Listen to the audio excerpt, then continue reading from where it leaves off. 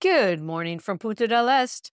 You heard that right. I'm in Uruguay. In case you didn't listen to Wednesday's episode, I received a telephone call from my dear friend Eric Egan. And let me just say, when Eric calls and starts the conversation with, I had a cockamamie idea. I usually find my cup of whatever it is I'm drinking to sit down because I know it's going to be a long conversation.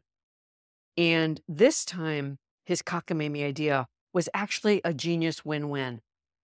Not only was I solving a really complicated personal problem of his, he was inviting me to come visit him on his dime, and I get to see a new country and a place that's very important in his life through his eyes.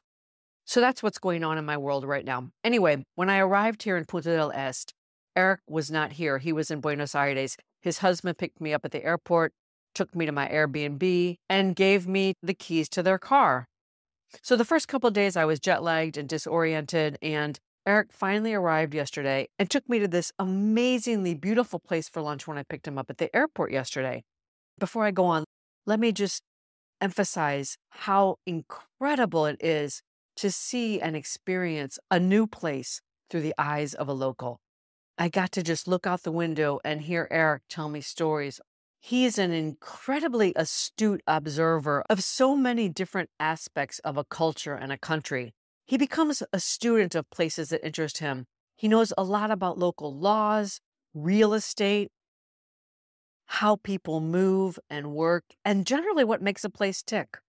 So it's particularly special to be in a place he loves and is so incredibly knowledgeable about. Anyway, as we were driving home from our lovely lunch yesterday, Eric said to me, I've been really impressed how you've been able to roll with this whole thing. And his comment led me to share with him something that I think has been one of the most important things I'm getting out of this experiment. And that's flexing this, what I'm calling my adaptation muscle. The story I was telling myself when I left New York was that I wanted to put myself outside my comfort zone.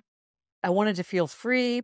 I wanted to experience what it feels like to move around without some grand strategic plan, feeling my way forward, waiting to be called to make a decision to move or to go someplace new.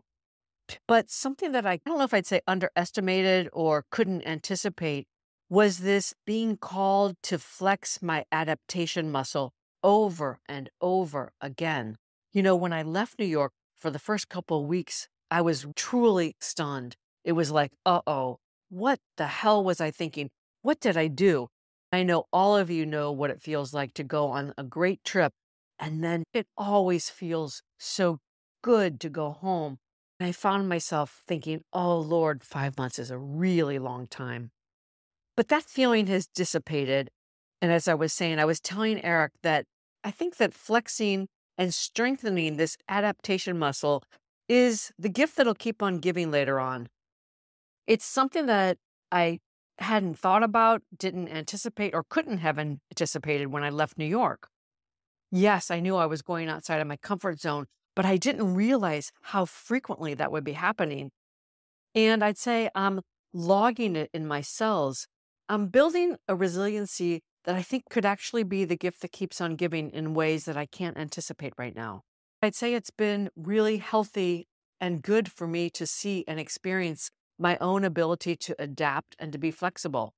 Yes, there are days when I long for my own home and my own bed. Yet I find I'm able to recalibrate, to find my equilibrium wherever I land these days. And it's funny, sometimes finding that equilibrium can be as simple as going to the market, as I did on my very first day here in Punta. I went to the local market, Tienda Inglesa, and I bought a coffee maker because having my morning practice and having my coffee is critically important to my well-being and my equilibrium. So yeah, I think I'd end by saying that flexing our adaptation muscle is a good thing. Building resiliency. It doesn't have to be about doing some sort of experiment or traveling like I'm doing right now. It can be as simple as, I don't know, saying yes to plan B, flexing the muscle of patience and tolerance around our children or our aging parents, and just simply saying yes when your initial instinct is to say no.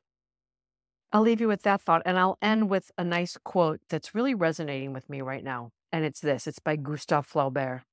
Travel makes one modest. You see what a tiny place you occupy in the world. And it's so true. Observing how other people live and conduct their lives is such an interesting thing to me. And it does make me see what a tiny place I occupy in the world. Until next time, from my heart to yours.